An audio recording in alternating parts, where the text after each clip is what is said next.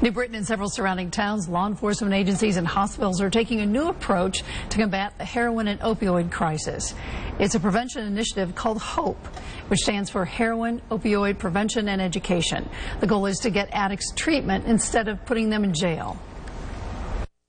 It links our first responders who come into contact with those afflicted with addiction on a daily basis with the hospitals who can start people on medication-assisted treatment, connecting them with recovery coaches and ongoing support in the community to maintain their sobriety success. New Britain and Berlin police officers will be trained in ways to offer addicts treatment as opposed to arresting them.